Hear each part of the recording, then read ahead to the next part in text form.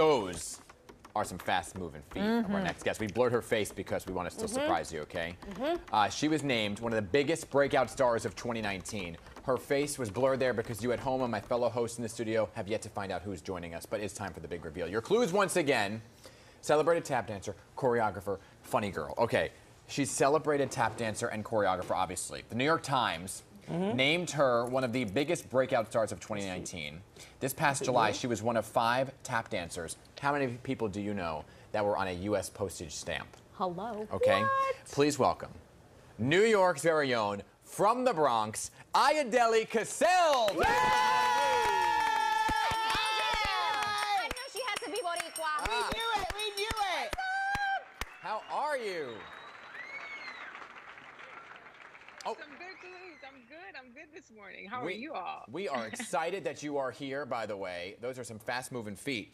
So let's get right to the question first before everybody else has questions for you, right? And this comes from our producer of this hour, and she said, can you still become a professional tap dancer as an adult? Because most of the time you hear people have started when they were so young. And the answer to that is absolutely yes. I am a testament to that fact. I actually started tap dancing when I was 19 years old. Oh, wow. I was 19. I was a sophomore at NYU. Yeah, Tisch School of the Arts. And I was an acting major, and they offered us some movement classes. And one of them was Tai Chi, and the other one was tap dancing. And I thought, oh, my gosh, this is my opportunity to, you know, to just live my Ginger Rogers dreams. And so I signed up for that class. And I would say 2 years after that, I became a professional tap dancer. Wow. So yes, you can. We were just talking about Ginger Rogers. I was just going to say, you can star as Tom Holland's Ginger Rogers in a new movie about Fred Astaire. My goodness.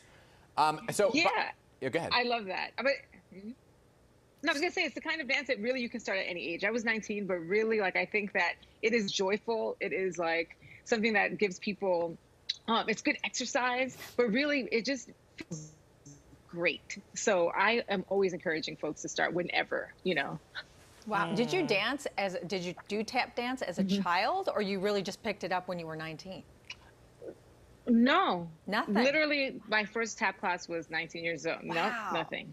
I was just dancing. I mean, the most dancing I did was I wanted to like be a Janet Jackson dancer. So like a rhythm, I would do rhythm Yeah. in my room. But that was about it.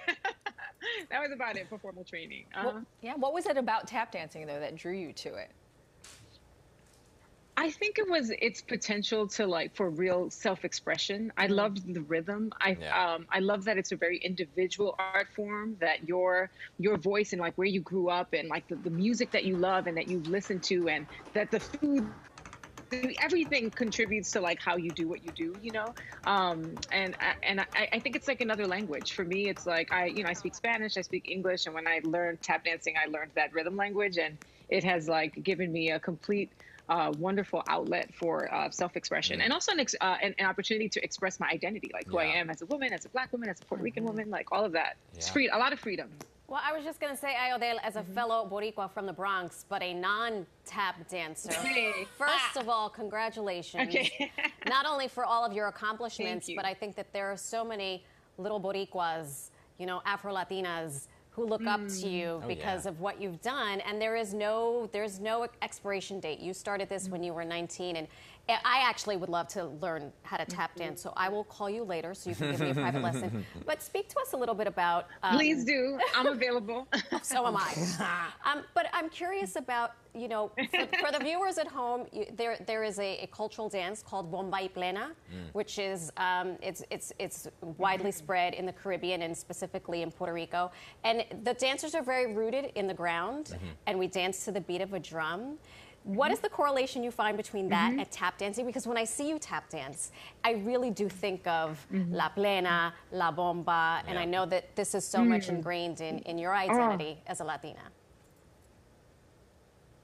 I love that question, and yeah, you're absolutely right. Tap dancing is rooted in African culture. It's actually an art form that was born here in the U.S., and it is rooted in, you know, when African people were brought here and enslaved, and their drums were taken away, you know, after a very infamous revolt, they found another way of expressing themselves. So and you know, and as you know, we African people were dropped off everywhere in the Caribbean, and so that drum the rhythm, the connection with as it relates to like spiritual power is like really like grounded in tap dancing itself.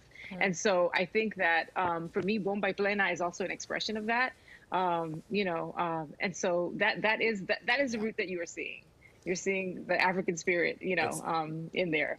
It's awesome, and to Marisol's point, all the little ones who are looking up to you, not only are you this incredible role model in terms of being on the dance floor, right, and breaking some barriers, but, and I don't say it lightly, but you're on a postage stamp. I know. I mean, and that's incredible, right? I mean, that's absolutely incredible. So tell us a little bit of this journey to get on that stamp. Look at that, and how many did you buy? Be honest. I mean, did you buy them out? Yeah, I know. No, I didn't buy it out. I bought about 15 books of them. So, but then I keep giving them away to like, my neighbors. I'm like, oh, here's one, and of course my family. But yeah, that is wild. Like, I remember when I started this art form. I was so intrigued by its like the way it felt and how it looked and how it sounded. And I remember when I first started at 1921, when I understood what this was about, I said, I just want to make an impact in some way. I want to make a difference. I want people to say that, this is Ayodele, a Black and Puerto Rican woman who made a difference, period. And so for me to be able to represent this art form on the U.S. Postage Forever stamp, like, it is incredible. Awesome. It is a little surreal. I'm not going to lie, but it's beautiful. I'm so proud, and I'm really honored. OG? Oh, no, I was just going to say, first of all, your name is a Yoruba name, Nigerian name, Ayodele. When I started, I was like, wait, what? Are we cousins or what? So I knew it. But just be honest. Let's just say, like, Muchacha and I, we all show up to, like, tap. I know you said anyone can start tapping, but you have to have some kind of rhythm. Will you be honest to someone? Because you're doing it, you're a professional, and you do it with grace and class. I do it. You know those like foam like balloon thingies outside the car dealerships? That would be me. So would you be honest? Because not everyone is born to do that. So you have to be honest. I would. You know why I would be? I would be honest.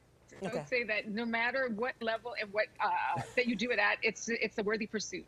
Tap dancing is a worthy pursuit, so yes. And and you know what? There are no mistakes, only world premieres, right? So all you have to do is just I like that. Yeah. Hey, we mentioned at the top in one of our clues, funny girl. And, Marisol thought we were having Barbara Streisand. But you are the choreographer for how's it going? I'm the tap choreographer for Funny Girl Broadway Revival. I'm so thrilled. We actually start rehearsals in February. Wow. This is a huge, huge thing. I'm so happy to see that. Yeah, it is. I'm so excited. I mean, this show hasn't been on Broadway in over 50 years, so we are. We're gonna bring it. I'm excited to bring tap dancing and tap dancing in the way that my community does it to this production. It's going to be, I think it's going to bring down the house, and shout out to Eleanor Scott, who's the other choreographer on it. Yeah, Beanie. I mean, you were such an inspiration being a woman in that role. When you think about, for little girls or little boys growing up watching tap dancers, it was Gregory Hines, it was Savion Glover. And now here you are. You're amazing, and we're so proud of you and honored to speak with you this morning. Thank you so much. Thank you so much. It's been like my greatest pleasure, and I'm so excited. Well, thank you for making the time for us this morning and being our surprise guest. I really am going to find you. Oh, yeah. We're all going to find you. We are going to be the worst class that you ever had. The massive holes in my swing, I want to learn how to tap dance. I want to learn how to play basketball.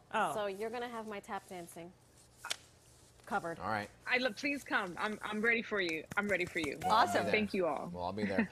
You also have some performances at the Joyce Theater. We'll post it online so people can get some information. Yes. All right. Thank you for being here. We love you. Come January back soon, okay? All right. I shall. Thank you very much for having me this morning. All right. Best of luck. Bye. And if there's something you want to know, everybody email us. I want to know at PIX11.com. We'll have one of our celebrity experts on to answer your question. Good one.